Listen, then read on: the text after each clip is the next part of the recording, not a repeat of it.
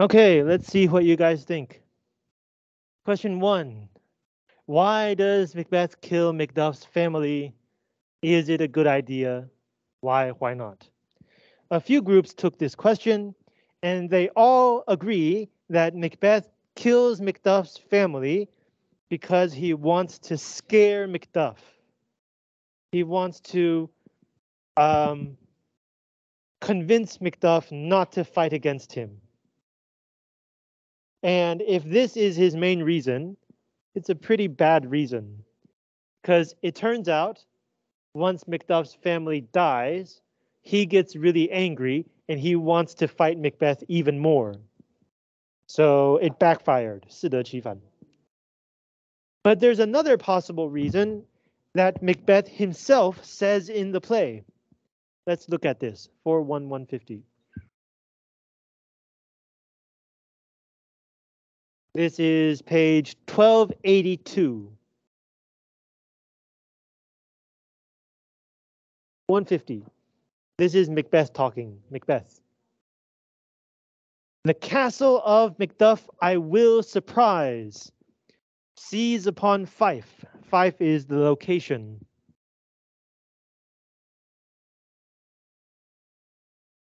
Give to the edge of the sword. The edge of the sword. So basically kill his wife, his babes, and all unfortunate souls that trace him in his line. The word line here means bloodline. So all of the family, all of the children. And this points to the fact that this society is a feudal society, 是一个封建社会, which means everybody is related to everybody else. So if Macbeth does not have children, then after he dies, somebody else's children becomes king. So maybe Macbeth is also trying to prevent Macduff's children from becoming king. Could be both. In the event, this just makes Macduff want to fight more against Macbeth. So the second reason makes a bit more sense than the first reason. But one group also pointed out that because Macbeth has no children, no matter how many people he kills, once he dies, the next king will not be from his direct family. So there really is no point, no benefit to himself to killing Macduff's children. The only benefit would be the king would go to somebody else, not Macduff's family. Does he hate Macduff that much? Or maybe Macbeth would prefer that nobody become king after he dies. We'll get back to this point. This point is related to question 5.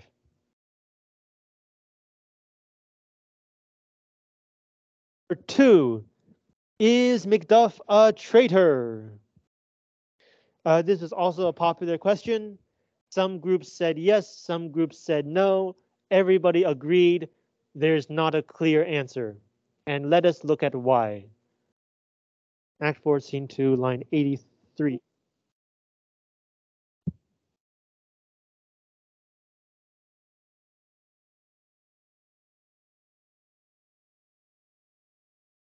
Okay, so here the first murderer says to Macduff's son, he's a traitor. But earlier on the left, this what line is this? 37, 8, 9, 40, 1, 2, 3, 4, 45. Macduff's son asks his mother, was my father a traitor, mother?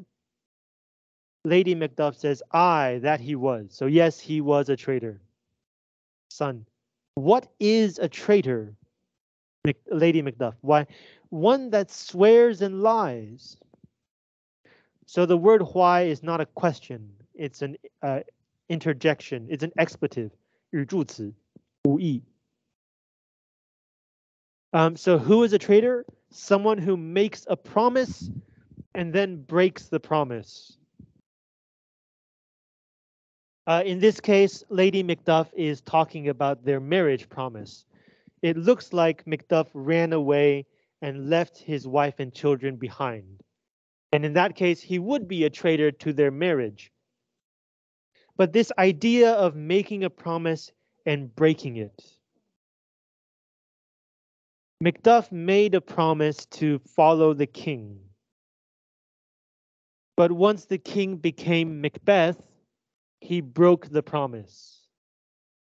So technically, he is a traitor. But many groups I talked to, I think everybody agreed that he hopes to improve Scotland. He loves his country more than his king. So in that sense, he's a traitor in a good way. Is that possible? The thing is, in this play, Macbeth is a bad king. After he becomes king, Scotland gets worse and worse. The people are suffering, and everybody has questions about how Duncan died. No proof, but many questions. But is that enough to justify fighting against your own king? And when you call Macduff a traitor or not a traitor, are you supporting Macbeth? Are you supporting Malcolm? Are you even supporting Macduff? So you can see that the point of this question is not, is Macduff a traitor? The point is that the question carries so much weight. 有多大的包袱? It's such a complicated situation. If you find anyone in Scotland and you ask them, do you think Macduff is a traitor? Their answer will tell you about their political beliefs.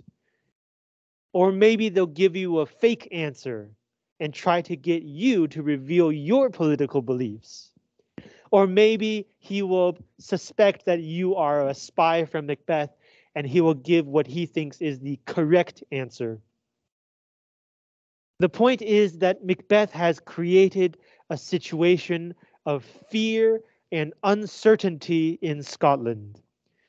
So people are not willing to say exactly what they think. For example, if you look at the previous page, when Ross comes to visit Lady Macduff and to warn her that danger is coming, he says on line 15, for your husband, which means as for your husband, 至于你的先生, he is noble, wise, judicious. Judicious means prudent, smart in a practical way, and best knows the fits of the season. So he best knows what to do at different times. What is appropriate to do at different times. I dare not speak much further, but cruel are the times when we are traitors and do not know ourselves.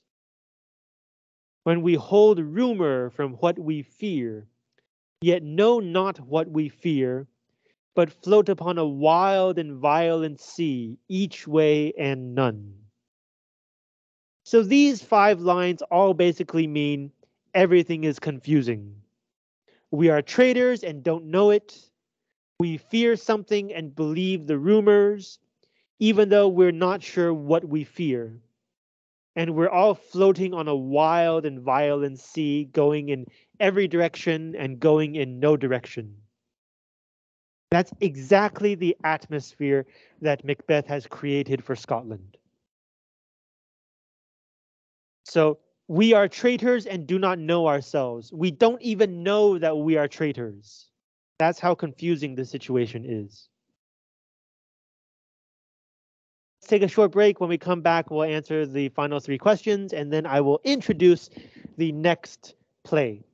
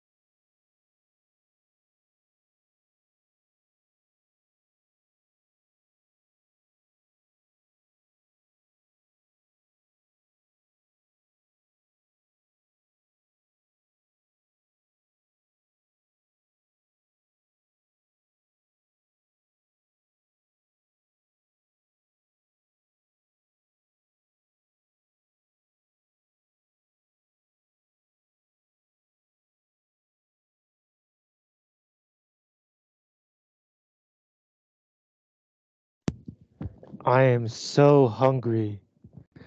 Question 3. The question about Macduff passing Malcolm's test. So what is this test? Let's take a look. 43103.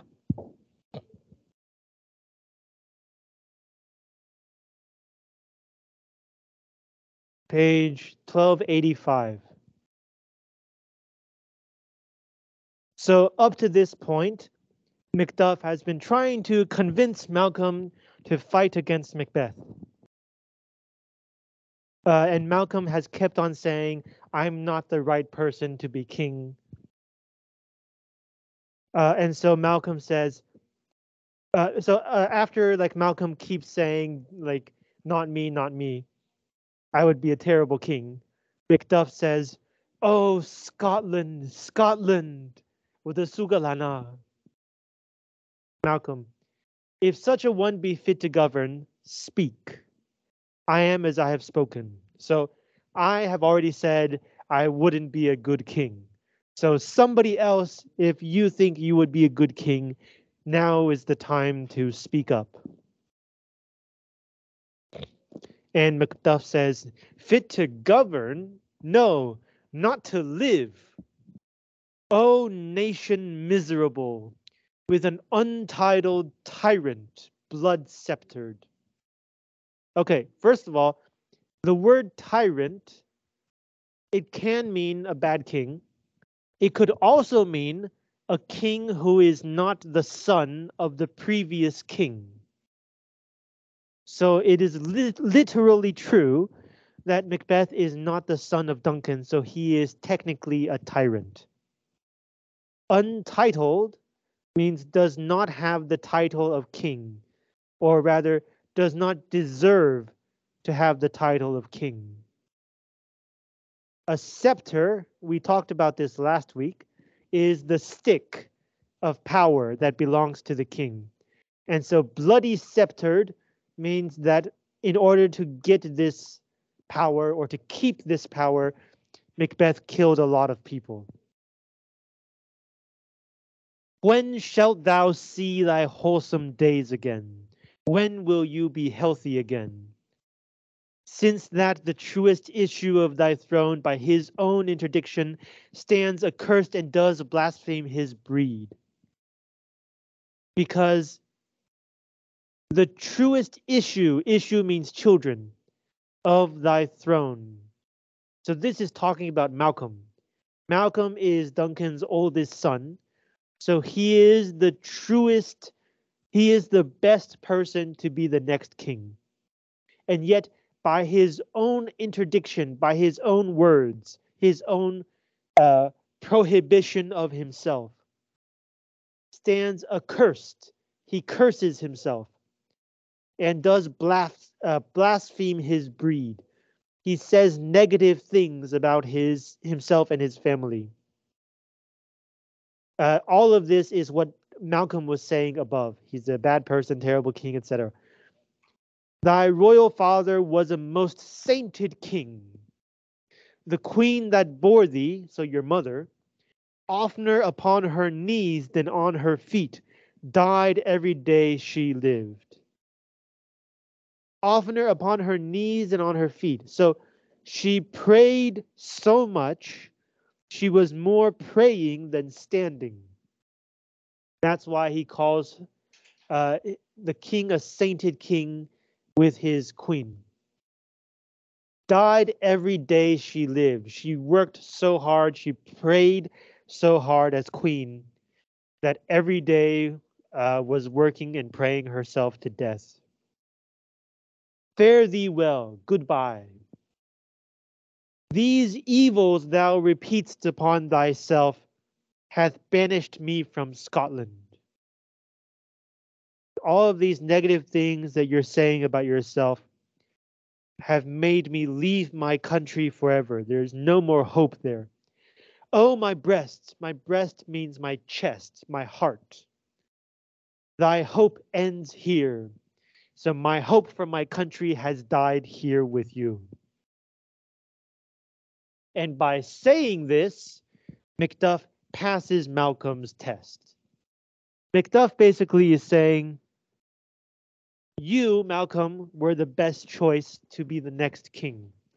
But if you are really such a bad person, and if you really would become a terrible king, and if you are willing to curse yourself and your father and your family, then there is no hope for Scotland, and my hope has died.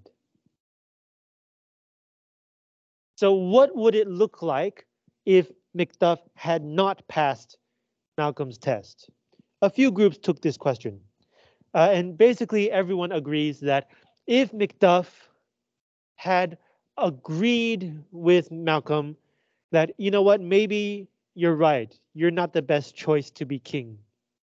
Maybe someone else could be a better king. That would fail the test. That would show Malcolm that Macduff is not here to do the right thing. He is here to gain power, to follow whoever would become the next king. Instead, Macduff says, if you are not fit to be king, then nobody is fit to be king. And that truly tells Malcolm that his loyalty to Malcolm is not because of Malcolm himself, but in fact his loyalty to Scotland.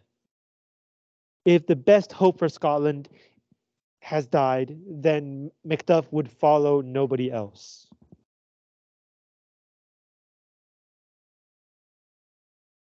Question 4, why is this mostly in prose and not verse? 5-1. Nobody took this question, so let's look at it together. So this scene is Lady Macbeth's sleepwalking scene. This is where Lady Macbeth's waiting woman goes to find a doctor to look at what Lady Macbeth does when she's asleep, right? She walks around, she washes her hands, whatever. This is a very famous soliloquy. Out, damn spot, out, I say. This whole section is very famous. But why is this all in prose? Well, except for the last section. We mentioned earlier in the semester that usually verse is reserved for important people and important speeches. Prose is given to ordinary people and to comedy, low comedy. Here, Lady Macbeth is important, but she's not actually saying anything. She's dreaming. Her words carry no orders, no authority. She's being looked at as a patient by the doctor. So the play makes it prose to tell you Lady Macbeth has devalued herself by her actions. She plotted with her husband to kill the king, and now she has PTSD because of this. Her actions have devalued her authority. So she doesn't deserve verse. But the second part of the question, why does it end with verse? Why does the doctor get to speak in verse even though he's a common person? Well, first of all, because in this scene, the doctor has the most authority. Now that Lady Macbeth has been devalued and she's dreaming and she's sleepwalking, sleep talking, the doctor has the most authority. But also, what does he say? Foul whisperings are abroad, which means people are talking bad things about the country. Unnatural deeds do breed unnatural troubles. So by killing the king, you have brought about even more problems. We talked about this last week or the week before. Killing the king is unnatural because it means the king died before his old natural death. This unnatural trouble means unusual troubles, even more than usual. Infected minds to their death pillows will discharge their secrets. Discharge means reveal. More needs she the divine than the physician. She needs a priest more than a doctor. God forgive us all. Look after her. So he's talking to God. Take care of Lady Macbeth. Remove from her the means of all annoyance. So means here means cause. Take away the cause of all her troubles. And still keep eyes upon her. Still means always. Asking God to always look after Lady Macbeth. So good night. My mind she has mated and amazed my sight. Mated means matched. I have never seen something like this. My mind is matched. It cannot understand. It cannot overcome. It cannot master. 搞不懂. And amazed my sight. I think, but dare not speak. Again, that atmosphere of fear. I think, but dare not speak. So why is this in verse? Because he has authority and he's giving a moral judgment. He's talking about how the evil thing that Lady Macbeth did is causing so many problems for the country and for herself, and that only God can save us now. It's a moral judgment. So the play wants to give this more authority and more weight. So it makes it verse. 5. How would you describe Macbeth at 5:3:20 and 5:5:19? Why is he like this? Did he predict this? Why does he keep going? Okay, 5:3:20. Here. So this is right after somebody tells him that the English are attacking. When I behold Satan, I say, this push will cheer me ever or deceit me now. Push means attack. I am right. So let's start here. This push will cheer me ever or deceive me now. This attack will make me happy forever or will take away my power. So it's a make or break moment, win or lose. I have lived long enough. Whoa, I have lived long enough. 我够久了. My way of life is fallen into the sear, the yellow leaf. So way means road. My road of life is coming to an end. And that which should accompany old age as honor, as means such as. So things such as honor, love, obedience, which means loyalty, troops of friends, which means many friends. I must not look to have, but in their stead, which means instead, curses, not loud, but deep. So even though people are not willing to loudly curse him, he can feel the sincerity and intensity of these curses. Mouth honor, which means people talk to him like he's a king, but that's only from the mouth, not from the heart. They don't truly give him honor from the heart. Breath, which the poor heart would fain deny and dare not. So whenever they talk to him with honor, their heart would deny. Feign just means would want to deny this honor, but they dare not. So people follow him because of fear. And he knows this. And yet, at 5:5, line 20, line 19, this is the most famous soliloquy in a play full of famous soliloquies. This is right after somebody tells him that Lady Macbeth has died. She should have died hereafter, so she died too soon. There would have been a time for such a word. Such a word is probably talking about the word hereafter.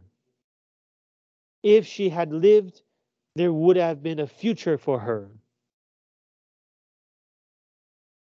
Tomorrow and tomorrow and tomorrow creeps in this petty pace from day to day to the last syllable of recorded time. So the idea is day after day after day, slowly one day to the next until the end. And all our yesterdays have lighted fools the way to dusty death. So he's saying people who expect something else rather than death at the end of life are all fools. Out, out, brief candle. Candle here is talking about life.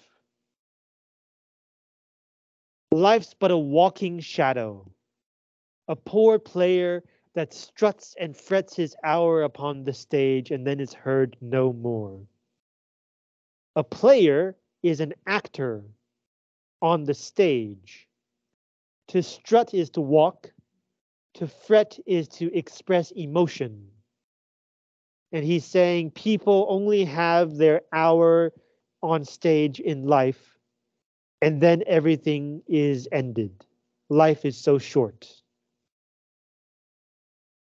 It is a tale told by an idiot, full of sound and fury, signifying nothing. So life is a story full of emotion and effect, but there is no meaning. It signifies nothing. A very pessimistic, nihilistic speech. So going back to the question, the first speech, Macbeth knows that people hate him, but he's going to fight the British anyway. He's going to fight the English anyway. The second speech, he feels like there's no meaning in life. The end of life for everybody is death, and nothing matters in between. Why is he like this? Well, as we were talking about in question 1, Macbeth has no children. So once he dies, his story has ended. There's nothing left for him or any next generation of his family. And now that Lady Macbeth is dead, he will never have children. So that could be one reason why. So since there is nothing left for his children, if he wants glory and honor, he must have it in his own life. So in fact, that pessimism and nihilism might push him to get even more power before he dies. The third part. Do you think that he predicted this situation? Why or why not? I think in his heart, he kind of knew, but he didn't think a lot about this. This goes back to last week we were talking about killing Banquo's son. Banquo, according to the prophecy, will not become king, but his son and his son's son and his whole family later will become kings. And it seems like Macbeth only realizes this after he himself becomes king. Even though the three sisters told him, he didn't really pay attention to that part until he himself became king. So maybe it's the same thing. He knows he doesn't have sons. He knows that Banquo's sons will be kings, but he didn't really pay attention to that until he himself is about to die. Or he thinks either win or die. It's possible that he will die soon. And so he begins to think about this situation. What does the future have for me and my family, which is nothing? What have I accomplished for myself? which is basically nothing. He's king, but nobody supports him. So did he predict this? Probably not, but he should have. And if he did kind of know what would happen, why did he do it anyway? Maybe because he wanted power so much that he didn't really care about anything else until after he got that power. Then he started thinking and he realized that it was actually a pretty bad deal for him. Okay, do you have questions about these? All right, so next week we are starting the new play, The Tempest, 暴风雨. And before next week, please read Act 1. It looks like not a lot, right? Act 1, only Act 1. Well, Act 1 is the longest act with the most information. It's important to read Act 1 because Act 1 will tell you the whole story. Let me pass out the new handout.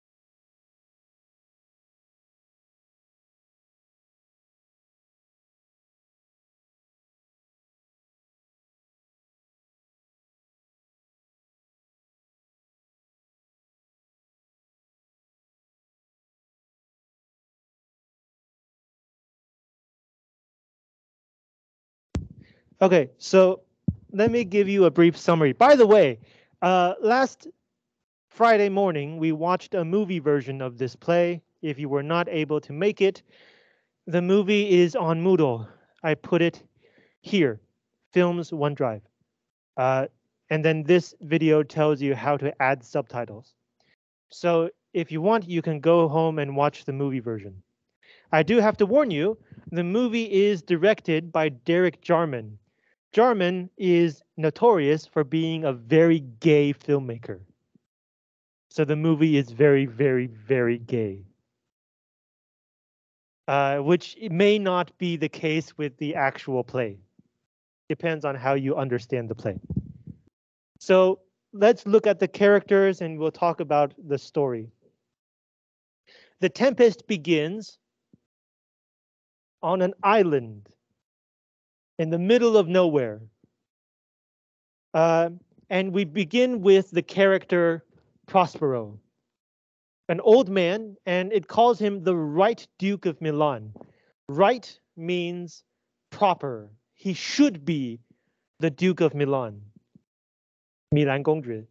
But, you know, right now he's on an island. He is not the actual Duke of Milan.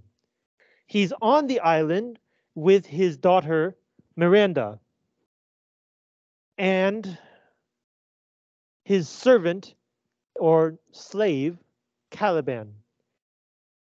Miranda is a teenager, somewhere between 15 and 18. Caliban is actually the original inhabitant of this island. Before Prospero and Miranda got here, Caliban was already living here. And it says in many different parts of the play that Caliban is deformed, which means ugly, very ugly. It also calls him savage. So not civilized. Of course, today we don't talk about people like this, but you will notice that, like, if you look at the beginning of Macbeth, here, let me show you. If you look at the beginning of Macbeth, it has this square bracket, 这个中括号, right? And at the end, another square bracket. These square brackets mean that this information was added by the editor. But if you look at the Tempest, there are no square brackets here. The square brackets only appear here. In other words, most of this information was written by Shakespeare. So these descriptions, this character order, most of this was decided by Shakespeare himself. That's why we have Prospero on this side and Miranda on that side. Traditionally, you would separate the men from the women.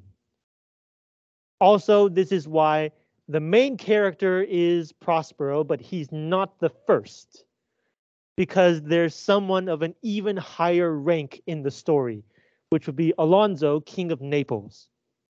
Alonso is not the most important, but he is the highest rank, so he comes first.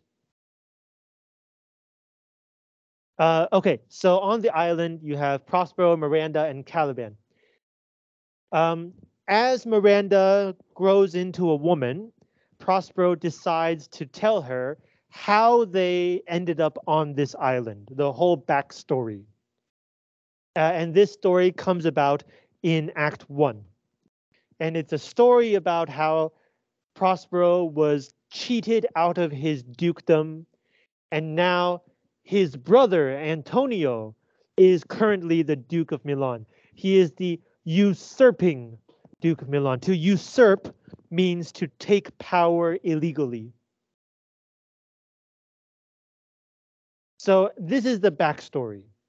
What happens during the play? Well, as the title tells you, there is a tempest. 有一场暴风雨. And the tempest brings all of these other people to the island. It looks like they're shipwrecked, 他们那个船难, and they end up on the island. And it just so happens that all of these people are Prospero's enemies. And Prospero is a sorcerer. He knows some magic. That's how he controls Caliban. And he also controls Ariel. Ariel is a man, a spirit, 精灵. And so by using magic, Prospero orders Ariel to do his work, to like have fun, to play with these people. And he also controls Caliban against Caliban's will. And so the story is about how Prospero takes revenge on these people, but also Ferdinand, son to the King of Naples, falls in love with Miranda, and Miranda falls in love with him. So that makes things a bit more complicated. And finally, I should remind you that this is not a tragedy. 它不是悲剧. It ends on a happy note. But it's not exactly a comedy either, because there's lots of magic and lots of revenge and stuff. So scholars have had some trouble deciding what to call this kind of play. But I think it's pretty clear this is a fantasy play. 是个奇幻剧. Yeah, so the play begins with the shipwreck. And then in Act 1, Scene 2, Prospero explains his story to Miranda. Okay, questions? This is one of Shakespeare's later plays. You can think about Shakespeare as an old man telling this story. He's not very old, like 30 something, but relatively older man telling this story. Okay, so please finish Act 1 before next week.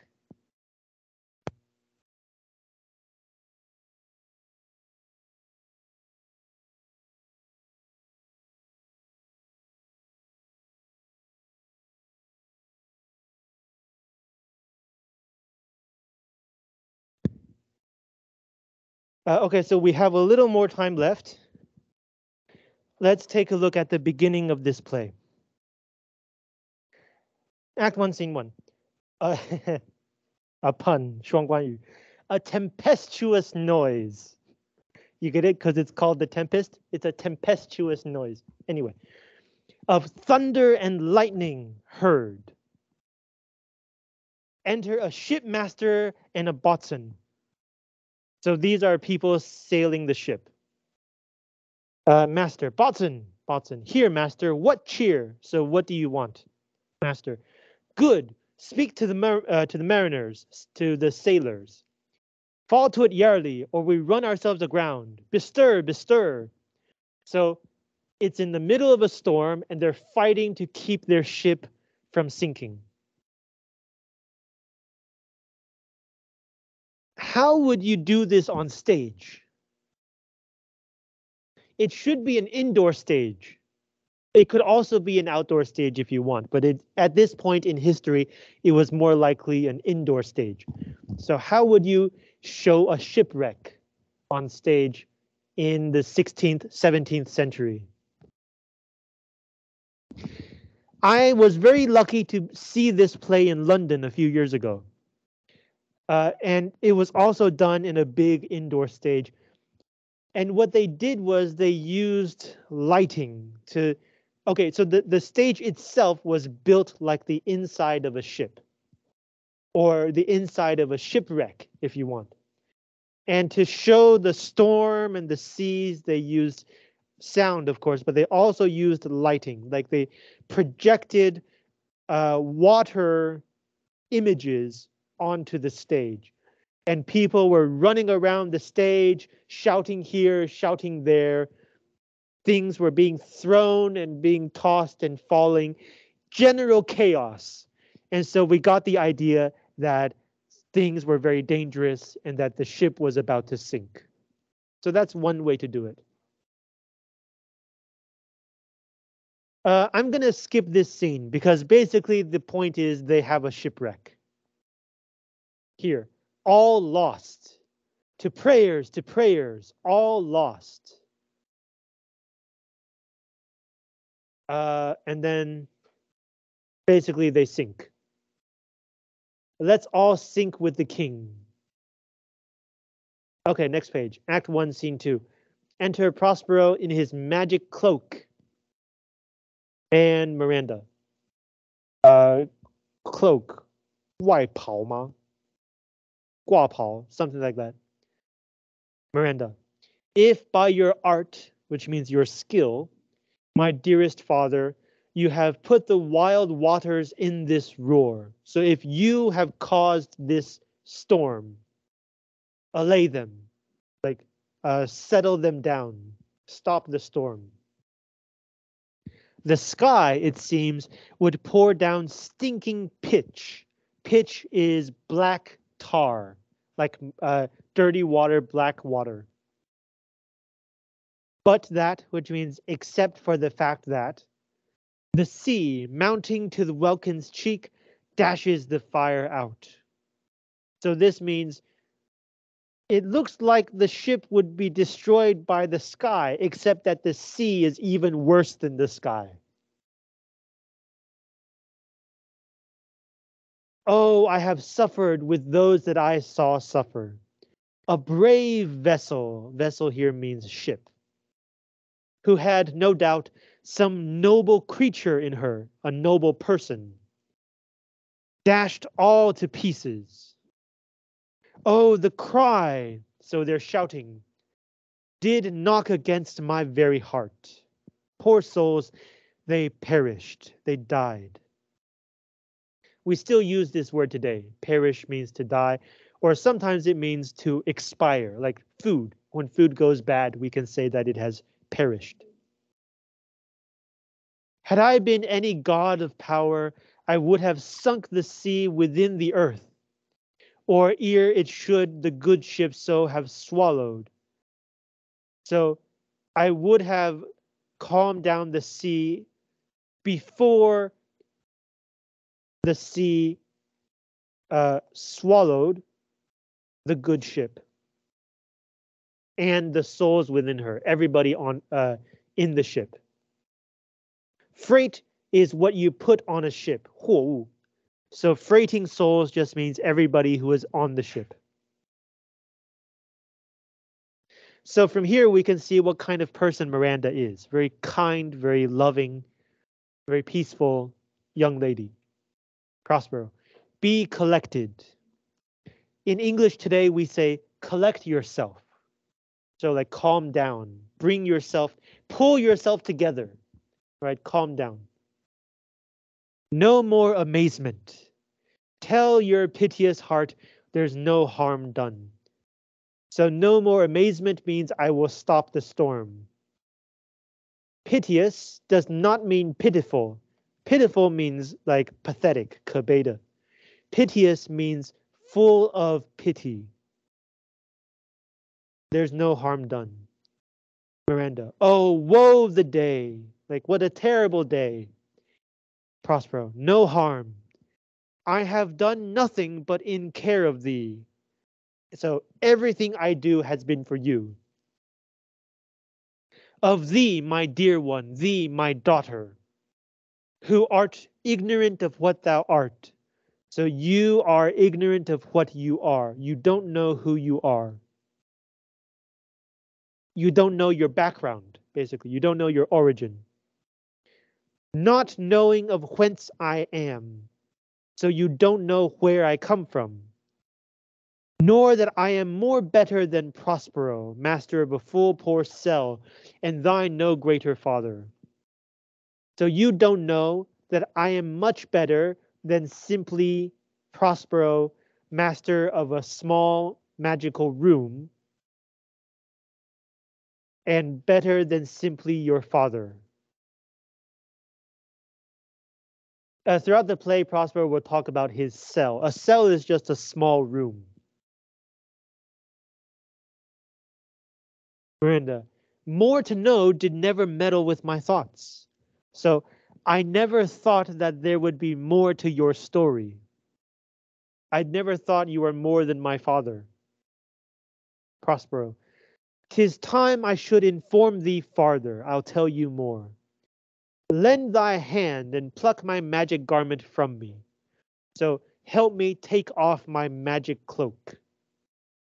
So, laying down his magic cloak and staff, 魔杖. Lie there, my art. So she is his daughter. So he kind of created her. So he calls her my art. Wipe thou thine eyes. So wipe away your tears. Have comfort. The direful spectacle of the wreck. Direful means full of danger. Which touched the very virtue of compassion in thee. So this view moved your compassion in you. It showed how compassionate you are. This spectacle, this show, this vision, I have with such provision in mine art, so safely ordered. So I have used all of my skill to make it safe so that there is no soul, no, not so much perdition as an hair betid to any creature in the vessel which thou heardst cry, which thou sawest sink. So not a soul, not a hair suffered or died. Perdition is to go to hell. So nobody died, none of any creature in the vessel. Betid, today we say betide with an E at the end, and it just means happen to.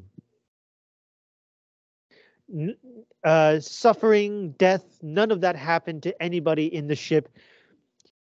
None of those people you heard shout. None of those people you saw sink. None of that happened. It's all magic. Sit down.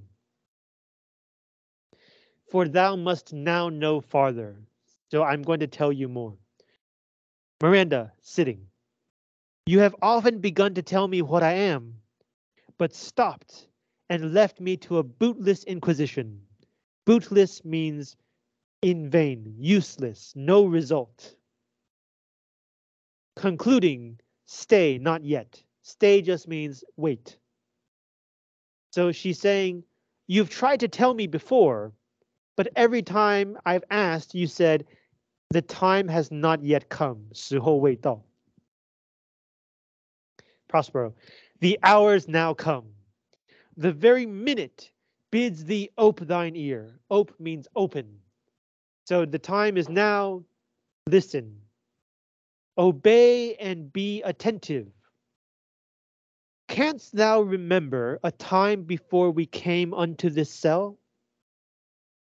I do not think thou canst, for then thou wast not out 3 years old. So do you remember anything before we came here?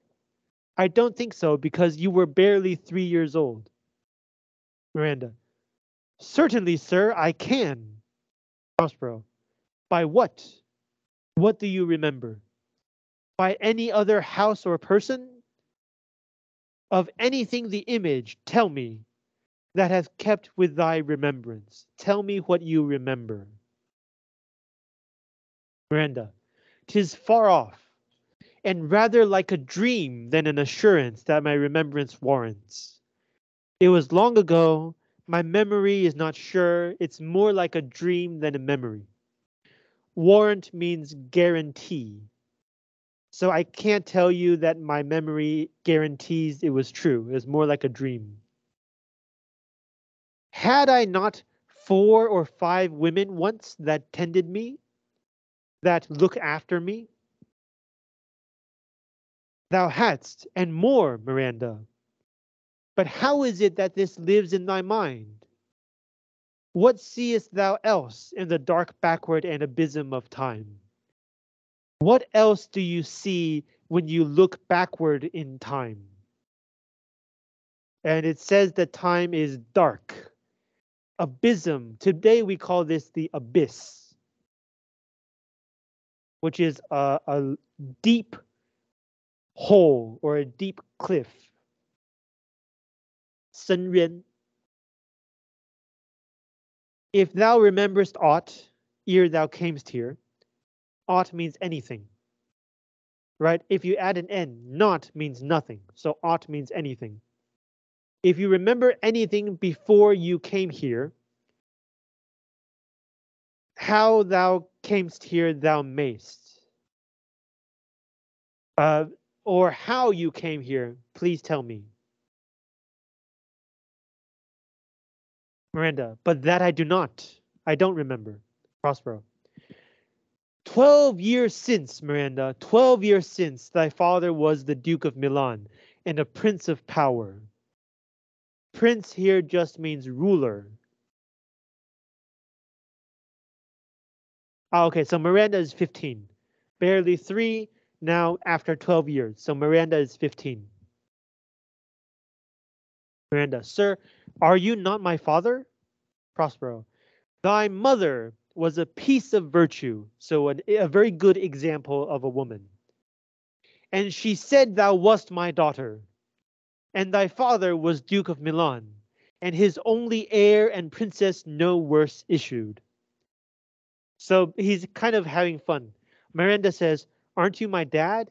And he said, well, your mother told me that you're my daughter, so I must be your dad. This also tells us that Miranda is his only child. Heir is somebody who can succeed to what you get after they die. 继承者. Miranda, oh the heavens, 天哪. What foul play had we that we came from thence? What terrible thing happened to make us leave Milan and come here? Or, blessed was it we did? Or was this a good thing? Prospero, both, my girl. By foul play, as thou sayst, were we heaved thence, but blessedly hope hither. Hope is the past tense of help. Today we would just say helped. Oh, my heart bleeds to think of the teen that I have turned you to, which is from my remembrance. So I pity you for the trouble I have caused you because I am a young daughter and you are an only parent. Even though I don't remember. From my remembrance means outside of my memory. I don't remember. Please you farther. So keep going. And the story that Prospero tells, I will leave for you to read before next week. See you next week.